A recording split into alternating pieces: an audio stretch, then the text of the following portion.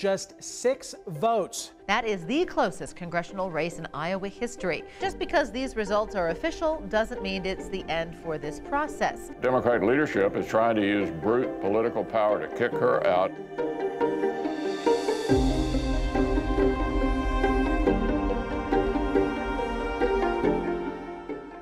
There were 3 seats in Iowa that we knew we had a chance to flip from Democrat to Republican, and that was one of them. If you look, at maybe the Washington experts, they probably had that as the longest shot to win. But Mariannette was a really strong candidate, medical doctor, and she really, I think, connected with a lot of people. I got a degree in nursing, enlisted in the Army at age 18, and so I stayed in the military, both active duty and reserve, for 24 years. Ultimately did become a doctor. Both my husband and I retired as lieutenant colonels from the Army Reserve. Obviously, we had a very close election, 6 votes in Iowa, and people don't always like the outcome of an election, but Iowans respect when an election is counted, recounted, and certified by a bipartisan board, and that's how our process in Iowa works.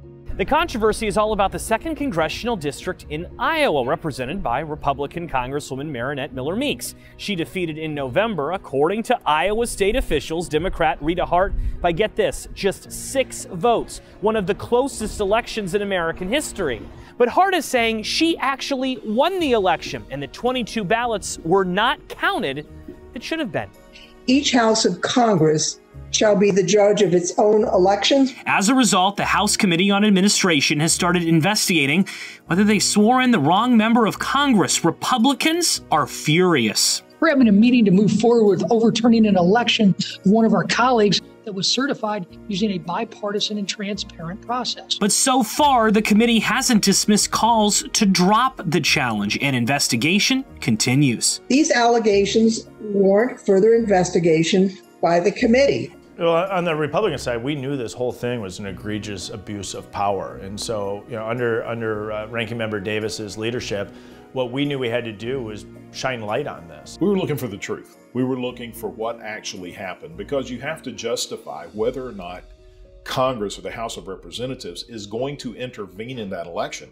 What you're looking for are things that were done unconstitutionally or illegally or improperly. None of that happened. I don't think the average member, let alone the average citizen, was really aware of what the Democratic leadership was trying to do and the tricks that they were willing to play to try to expand their vote total here in the House. We did a couple different recounts. Congresswoman Miller-Meeks was never behind. So I always thought, oh, they couldn't go there, they couldn't go there. But then when it became swearing-in day, and they challenged it, it really made me nervous. You had a few members who were around in the 1980s, and they started talking about what they called the Bloody Eighth. And they called it that because it was a really bloody fight where the Republican won the seat in Indiana, and lo and behold, the Democrats were in the majority, and they just took it away. In an unprecedented action, the House voided the certificate of election and decided to seat neither candidate. They had a vote. Even though the Republican was ahead in Indiana, they took that seat away and voted it out in Washington, D.C. Rick McIntyre arrived at the House of Representatives on January 3rd, 1985, with a valid certificate of election issued by the Indiana Secretary of State. Never before in our history has a congressman-elect been denied a seat if he has had an undisputed certificate of election. This is a sad day in the history of the U.S. House of Representatives. I think many of us here feel like weeping for our country because the Constitution has been trampled, 2 centuries of precedents have been thrown out the window, and Indiana law has been trashed, as have its elected officials. And we do believe that Rick McIntyre remains the duly elected and certified member from the state of Indiana, and we're very, very sad that in America, in the U.S. House of Representatives, the sacred right of people to vote and have their votes counted honestly and fairly has been lost in the action that was taken. As many times as I'd read the Constitution, I never realized that Article 1, Section 5 of the Constitution meant that Congress could actually pick its members, meant that they could overthrow a duly certified election. We had a plan for the recount. in all 24 counties. We had a plan if our opponent went to court. And it was a three-pronged strategy. So we had a communication strategy, a legal strategy, and then a political strategy. And all of those things had to work together. They had to coexist together, because if we did something on communications that made it harder for us to make our case in court, it would undermine us. Our opponent and their law firm had over 55 lawyers in state. We had our two paid attorneys and our team and our volunteers going up against this mammoth machine, and I really mean that. So we were the David and they were the Goliath, and we just took them on full force. We were polite, we were nice, we were always upbeat, and we just really worked our tails off to get a win. Now, Miller-Meeks also released a statement saying, quote, "I am proud to have won this contest and look forward to being certified as the winner on Monday." I think what's really important is that, having been in the military, having been both a nurse and a doctor, I think it's important for people to know that they have a voice and they have someone that's there to work for them and represent them. So throughout all this process, it didn't matter if I was going to be in Congress 1 week or, 52 weeks. People in Iowa deserve to have somebody represent them.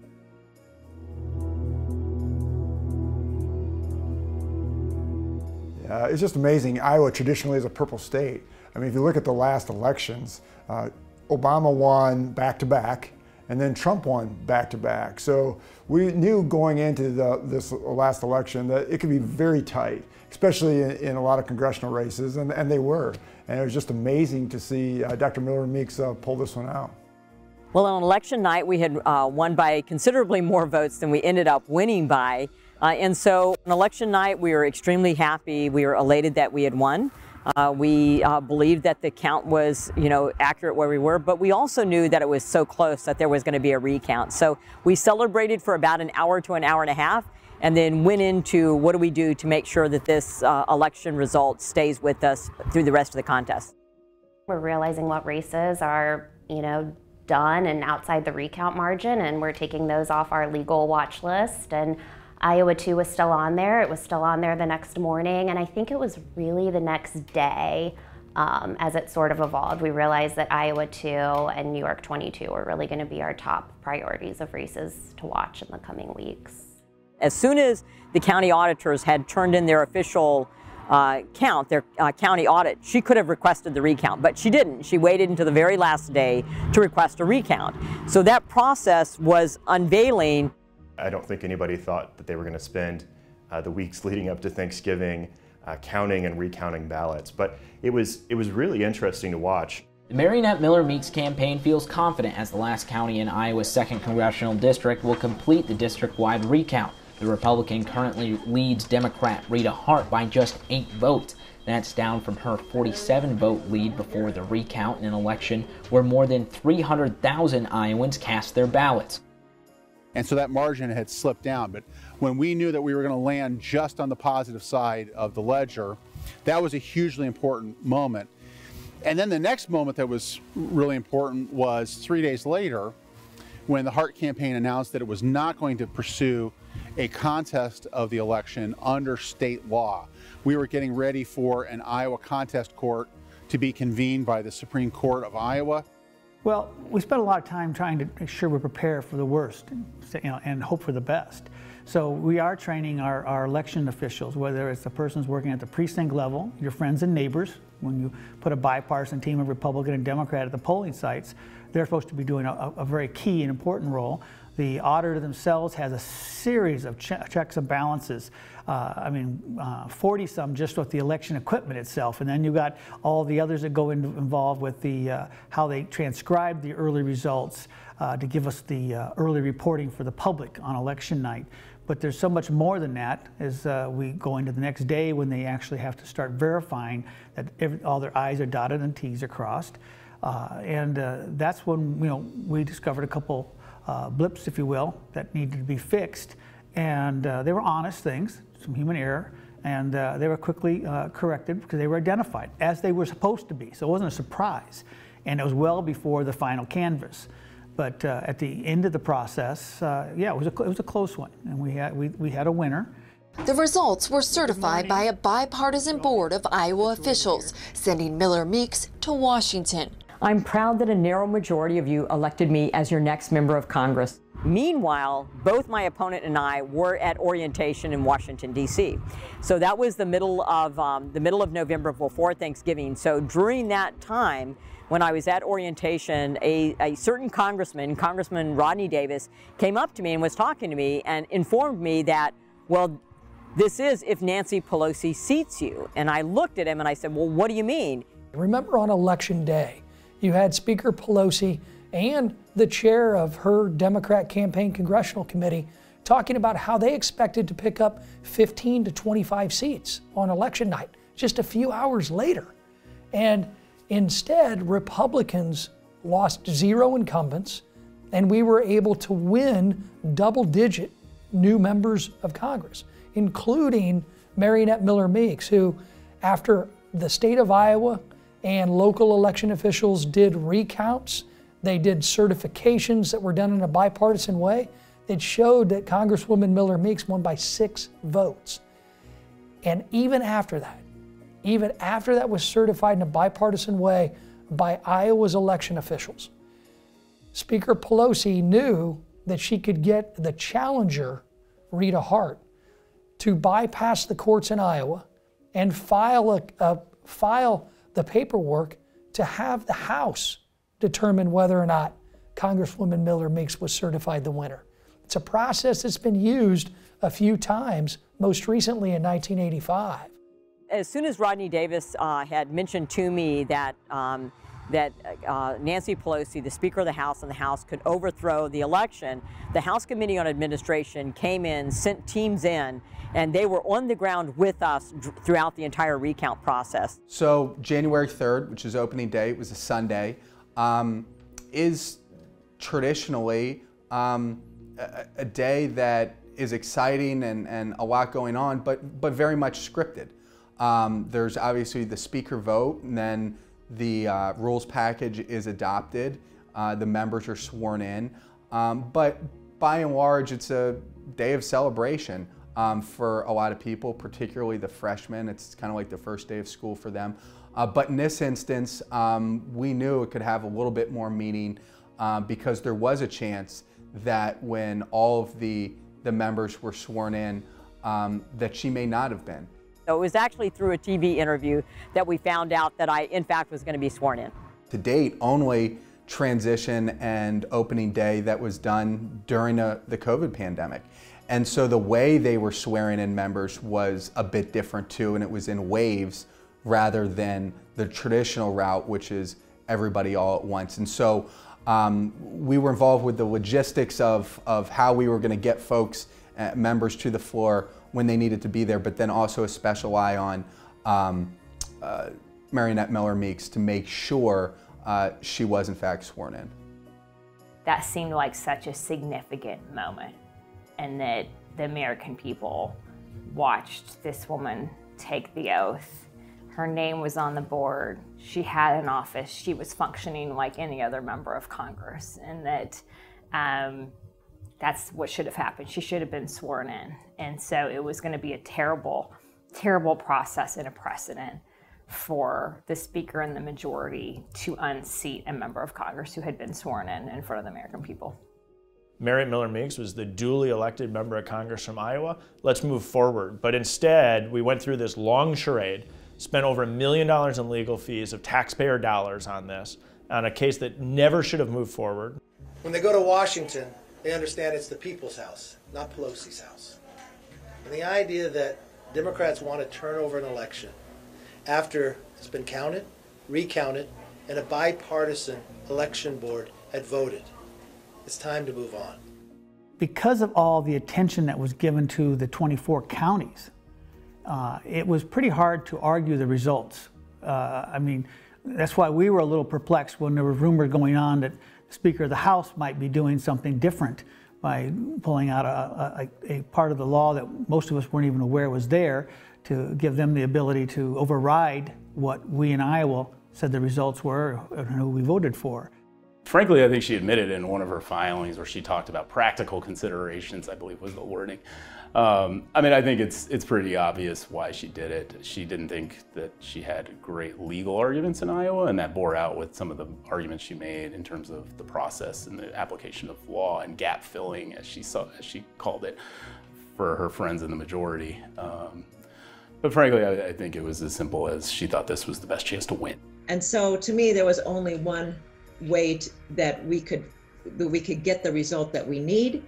And that is to take this to the Committee on House Administration.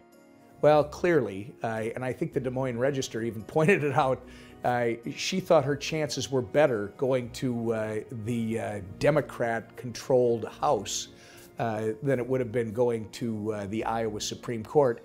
That's just disrespectful to the people that voted in the election. It's disrespectful to Iowans in general. I think Nancy Pelosi all along was intent on getting that seat because she only had a 5-seat majority. Now, if I wanted to be unfair, I wouldn't have seated the Republican from Iowa because that was my right on the opening day. I would have just said, they're not seated. And that would have been my right as Speaker to do. But we didn't want to do that. We just said, let's just go through this process. Many members were saying, don't seat the person. You know, you're naming a few who are saying, let's move on.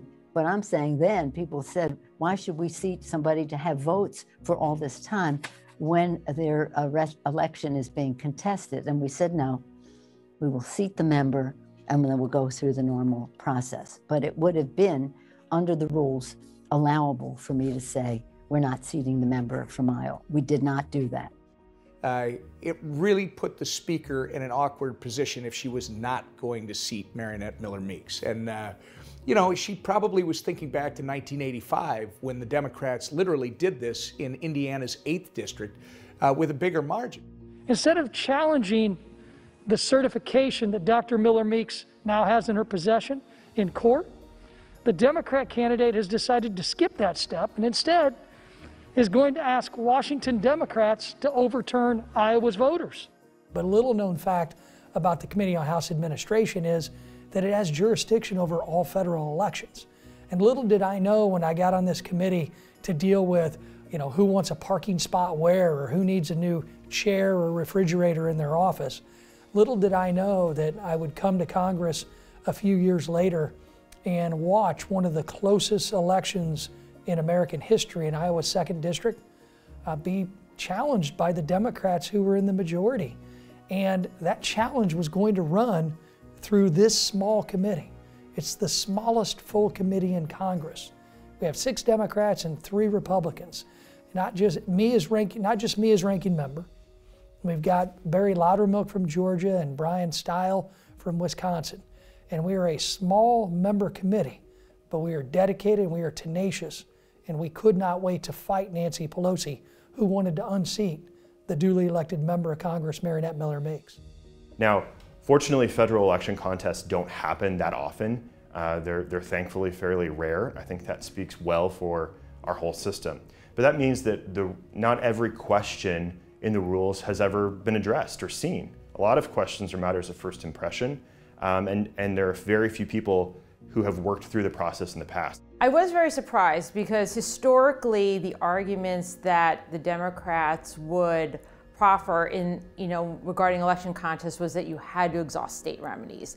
They had argued that, in past election contests and in fact prior to the 2006 election, when the committees, the majority and the minority were talking, the Republicans were in the majority in 2006 and then were in the minority because they lost control in 2007. In conversations with the Democrats wanted to have rules in place where, contestants would be required to exhaust state remedies. So the fact that they made a significant departure from what their position has been for many, many years, kind of signaled to me that they skipped the state process that was available in Iowa because they realized that it wouldn't be advantageous for their position and that they should just completely move forward and go to the House. So to me, that told me that this was going to be a partisan contest. Setting this precedent that you don't have to exhaust all of your options and prove your case in court, but that whatever party is in charge of the House can come in, change the rules, and determine the winner is a terrible precedent to set? So the committee finally started to meet, and what is actually really interesting about the way about saying meet is that this was still in the period of time when vaccines were not widely available. I think they've been available, this is January, February, I guess, 2021. Vaccines were available to members and to staff, but the committee is still meeting mostly virtually. So for the meetings that we would have, the business meetings, one in particular, we had a room in Rayburn where the 3 Republican members, Ranking Member Davis, Mr. Loudermilk, and Mr. Stile were at a table together, but they were each on their own webcams.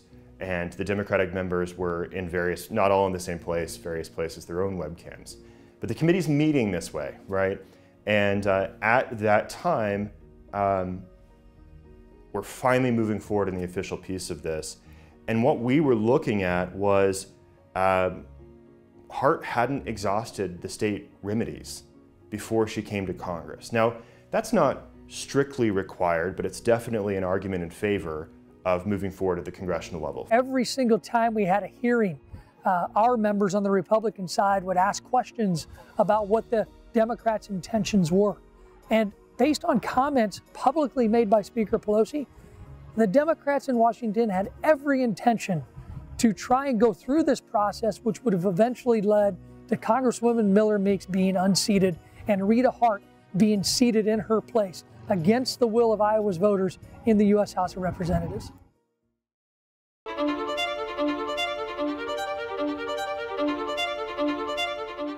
It would be an extremely rare move. From 1933 to 2009, the House has considered 107 contested election cases. Only 3 have led to the seating of a candidate who contested the results.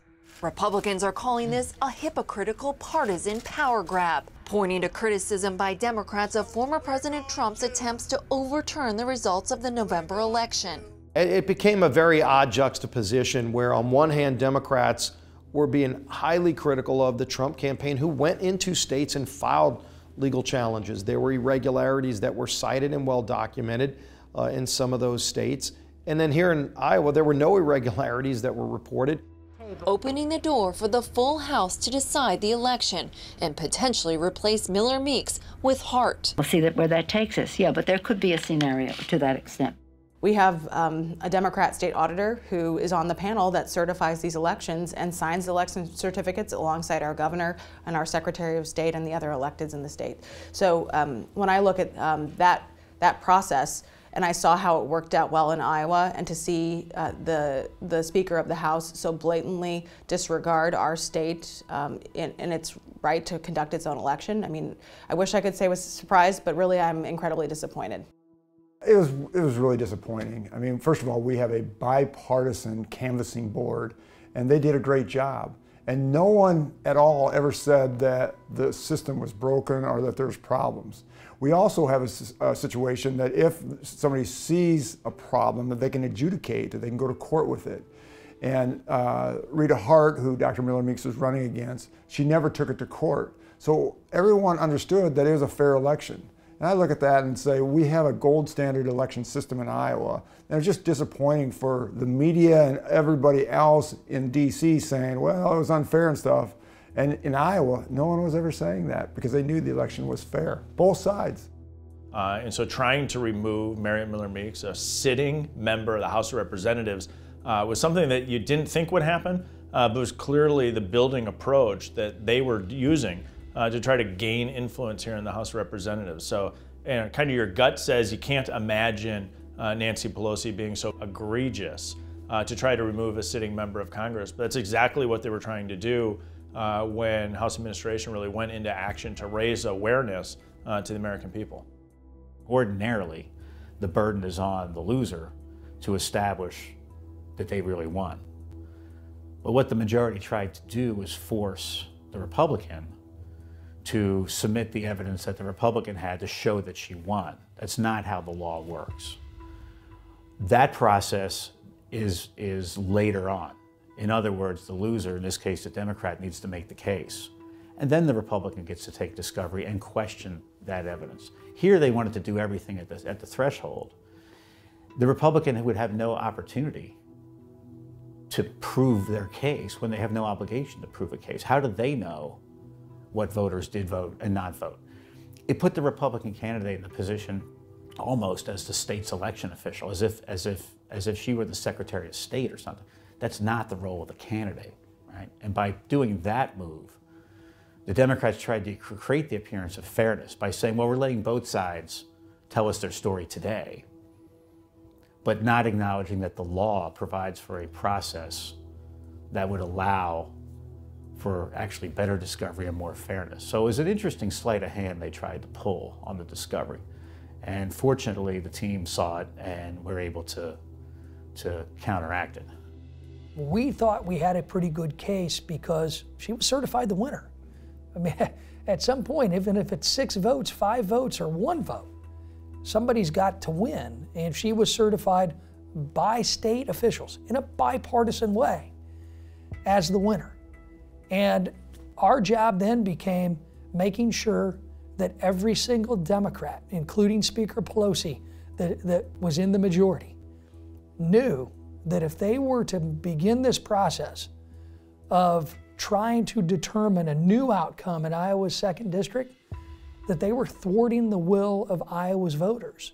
We were prepared to use every tool that we had. I mean, clearly being in the minority, they have the majority of votes, but we had some legislative tools and just the ability to raise public awareness and go to the mats on it. And the fact that you're not even trying to go to the state of Iowa where this election occurred and make a legal challenge, which the law allowed. You didn't even try to do that. It was going to be another really, really ugly fight on the floor, like what people told us happened in the Indiana Bloody Eighth race. They didn't, think that there would be much media scrutiny, but I'll tell you what, watching how Mariannette Miller-Meeks handled herself during this, I think really said a lot about her character, but also the people in Iowa started turning against what Pelosi was trying to do. I can tell you our phones were lighting up when all of this was playing out last January and February, and Iowans expected the outcome of an election to be respected, and to see that so blatantly disrespected through process here in Washington, D.C., it was everything people hate about Washington, D.C. playing out right in front of their eyes. That did not fly well with Iowans, and I can tell you our office was hearing from them, and I'm sure all offices in Iowa were hearing from voters who said you have to stop this blatant takeover of our elections. And so Iowans on both sides of the aisle respect our process and knew that that was the outcome of the election. 400,000 people in this district cast their ballot, and they felt that they were going to get disenfranchised. And they're going to get disenfranchised by one person, the Speaker of the Democrats, making a decision to void out this election. There was a lot of frustration that Congress could actually choose who their members were instead of the people of the states and the individual congressional districts. We're living in a time right now where the distrust of the federal government is at a historic high. Hardly anyone trusts the federal government to do what is in their interest, much less what is constitutional and what is right.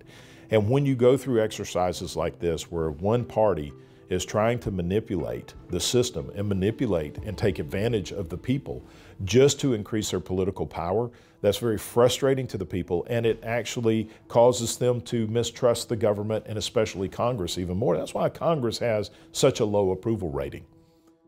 In the end, I think you started seeing public pressure turn against Democrats' attempt to do this in Washington, all across the country, because look, they had the votes to do it. They were trying to do it. If Pelosi felt she had 218 votes, I have no doubt she would have taken that seat away. And once there was more than 5, which was the number that Pelosi couldn't afford to lose, and it was clear Pelosi no longer had the votes to do it, that's when Pelosi finally abandoned it. But it wasn't until people in her own party turned against her publicly because they were being asked back home about it.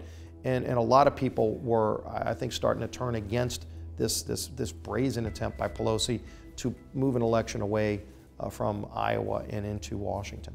So really, under the leadership of Ranking Member Davis, you start to see people's awareness of this case increase. And as more and more members became aware of it, and finally the mainstream media started asking Democrats questions and saying, do you actually support this outrageous idea? And slowly, one after the other, came out against this approach of removing a sitting member of Congress for the political purpose of expanding the Democrats' majority. And finally, we got to 6, 7 members came out against it, and that's when the House of Cards finally fell. Because at that point, it was clear to Democratic leadership that they didn't have the votes on the House floor to actually get this done. So on that day, there was some sort of back and forth, if you recall, between Chip Roy and the Majority Leader, Steny Hoyer. And I think if you recall, Mr. Roy stood up and made some sort of challenge that day, and then the Majority Leader responded. I got to give Chip some credit.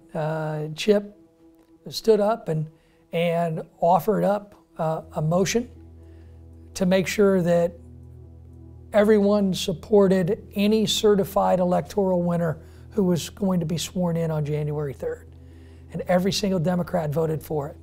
And if this unfair process, based upon Rita Hart's petition to the Committee on House Administration, would have gone forward, that would have been a great narrative for us to use, that every single Democrat voted to seat Mariannette before. Why in the world would they unseat her now, other than pure politics?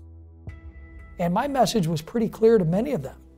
If you do this now, it's a terrible precedent to set, because many of them could be in the exact same situation once the majority changed hands. And it was a good move for the Speaker to pressure Rita Hart to withdraw her motion, because I think it would have been a terrible precedent set during a time where this majority, led by Democrats, has already set some terrible precedents. So that happened to be March 31st, and I remember it because the next day was April 1st or April Fool's Day. I was trying to encourage people to get vaccinated, and so I had started doing vaccine clinics and then ended up doing vaccine clinics and administering vaccines in all the 24 counties in the 2nd Congressional District. And so in that process, we had Minority Leader Kevin McCarthy coming into our state. And part of this process, in order to win, was to get national attention and local attention, number one, that I was in fact the Congresswoman, and number two, that they really were trying to steal a congressional seat. And it's not up to Congress to decide who gets to represent a district. It's up to the people of that district who voted. Rita Hart has withdrawn her contest to the 2nd district election that would have gone before the House Committee on Administration. Hart deciding to challenge the results in the democratically led House instead of Iowa courts claiming 22 ballots were not counted. Miller-Meeks, though, says it's just time to move on. Election law matters, and I think states' law matters. And this, I think, for election integrity, for people to have faith and confidence that their vote counts, that their election laws matter within their states, I think it was the right thing to do. My deputy chief calls me, and I'm thinking he's calling to find out where I am because I'm now 5 minutes late, but he was calling me to let me know that Rita Hart, my opponent, had decided that they were going to end the contest and drop their petition. And my response was, okay, that's really great. Well, thank you so much. I'll call you back. I've got to go do a vaccine clinic. And within a few minutes trying to go upstairs to the vaccine clinic, my chief of staff called me to let me know the same thing. And I said, great, thank you so much. I've got to go give vaccines. And so, I was focused on the fact that I was there to give vaccine clinics and do my job. And so I was going to do my job, and then I could celebrate later. When I heard that Rita Hart withdrew the petition, that was just the culmination day. That was that day where we got to declare victory. And that victory was even sweeter knowing that Leader McCarthy was in Iowa's 2nd Congressional District with Congresswoman Miller-Meeks, and they were able to celebrate. But my celebration didn't end with phone calls from them. It ended when I congratulated my team on House Administration and my colleagues, Mr. Loudermilk and Mr. Stile, for all the work that they put in that was behind the scenes. And nobody knew about it, nobody talked about it, but we were ready. We were ready for that fight, and frankly, we were ready to end that fight. I really didn't see it coming because, if you're in the foxhole, it's hard to know how the war's going. And we were in the foxhole at that point, and we were getting ready for a lot of depositions and a lot of litigation type activity that was going to go on over the next several months to get ready for what looked like a full-on fight. And then all of a sudden, poof, it went away. I think the signs were there at the time. I didn't realize the signs were there because the Hart campaign was backing off of scheduled depositions of a lot of voters who they said were going to come in and say certain things. and then all of a sudden they cancel the depositions and they can't prove it up. I didn't want to believe it was going to end at that point, but then when they folded, it was a great feeling. To be honest, a little anticlimactic, because you're just in it, and now all of a sudden I have nothing to do and had to go find something else to work on as a lawyer. But a great feeling and super satisfying to be able to deliver that message to the Congresswoman that, hey, this is over, you're going to stay in this seat. I think Ranking Member Davis did a terrific job recognizing that this was a lot bigger than just Iowa 2 or just our committee, and he really took a leadership role in making sure the coordination was occurring across the board with everybody involved, so that we could put ourselves in the best position possible to ensure that the seat and election was not overturned. And I think Ranking Member Davis rose to the occasion and did a terrific job with those efforts. Really, I give a lot of credit to the Republicans in the House administration, especially Rodney Davis and what he did in the hearings themselves, really making the case. We wanted to raise the attention so they couldn't just do an Indiana 8 when no one's looking. We wanted to bring it everywhere else. We wanted to put the facts out there so everybody knew that every single recount from each county, from also the Secretary of State who determined the certificate of who was there, all said Congresswoman Miller-Meeks was there. So we raised the attention, and then we literally went to the district itself. And what was interesting, we started hearing from people in the district. And you just went through a really contested election. So there were newspapers who had supported her opponent, who now came out with editorials saying, drop this is wrong. So it was more raising the attention that if they were going to try to do this and cheat and seat somebody else, that the country was going to know about and know that it was wrong.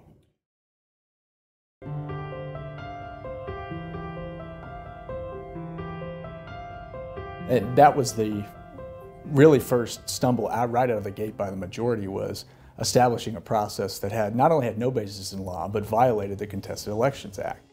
The first recommendation I have is actually read the law. There is a federal statute that governs this. This was built up over years. There have been issues in the past that resulted in Congress passing a law to govern this. Start there. Start with the statutory text.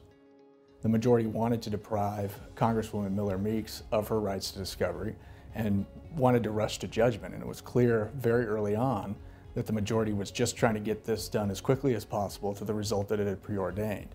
And I think all the communication strategy and all of the public relations and the political messaging around that for the minority was very, very strong. The team called that out early and often, beat that drum at every opportunity, and I think that's ultimately what turned the tide in this particular contest. You want to try to make sure the state rules are in place, that there's not unnecessary discretion among election officials as to what ballots count and not count. The same is true here at the House level, where the more you can iron this stuff out and lock it in, the less pressure there is on the back end to play these games that the Democrats tried to play here. You know, one piece of advice I'd have for people who get into a situation like this is have a designated note taker, somebody whose job it is to document everything, because it's very easy to be 2 or 3 days into something and think to yourself, I know this fact is true, but how do I know it? When did I learn that fact was true? What are the documents that prove it? And there's so much information coming in and so many decisions that have to be made that really you have to have somebody whose job it is just take notes and archive everything. I think we've increased awareness of people of the entire process. I think that's good. I think people have a better understanding of the power of the House of Representatives, but also how individuals can try to abuse that power. There's always going to be close races, and there should be an ability for the House administration to look at it to make sure that people are trusted with it. But at no time should they predetermine the outcome. At no time should they make a decision that just because they have the majority of seats, that they can pick and choose who wins. The voters have the say, and the voters should have the power. But we have looked at seats when we were in the majority and didn't overturn, we take the outcome of what the voters have said. I feel that Congresswoman Miller-Meeks got robbed of the joy of being a new Congresswoman and meeting her new constituents. There was always that doubt. never in our heads, but certainly what you're seeing in the media and what our opponent's team was putting out there to cast doubt on that. And that was really unfortunate because there's a lot of meeting your freshman colleagues and getting your committee assignments and all of that, but she didn't get to experience the true sort of excitement and joy of these assignments and getting to represent people. I often would say that it's difficult on both families, and so I'm very empathetic to what my opponent went through because I too was going through it. It's extraordinarily difficult for your families. Campaigns are difficult for families in and of themselves. It's hard to lose a campaign and then to get back up and run a campaign again. The federal government should not be taking over these elections, and we've frankly seen a dramatic shift in leadership trying to move in that direction with policies like H.R. 1 and H.R. 4, which would in essence federalize our elections and would give Department of Justice, for example, huge new powers over our states that again our founding fathers did not intend. So for us going forward, it's really about continuing to talk about why states should have those rights, because what works in Iowa might not work in Alaska, right? You've got a very different geographical area. You've got a different makeup in terms of local, state, and federal elections. So we need to continue to tell that story because I can see that the intent of Democrats in Congress right now is to move in that direction. And I hope this is a very good lesson learned for many of my colleagues that represent more hyper-partisan districts to understand that the American people are sick and tired of the voters' wills in places like Iowa's 2nd District possibly being overturned by folks who have never been to Davenport or the Quad Cities, Moline included. We proved to voters that we can run really solid elections in Iowa, and we've worked hard to make sure we have good election law to do that. When you can show people that you have election integrity, that their vote counts, that they're fairly represented, more people will vote. So we need more election integrity, not less election integrity. We need more people talking about the things that we do well and how well states conduct their elections, rather than people trying to accuse other people of suppressing vote when in fact the exact opposite is happening. And I'm just going to say again, having won by 6 votes, the closest election, the 3rd closest election in a century, every vote counts.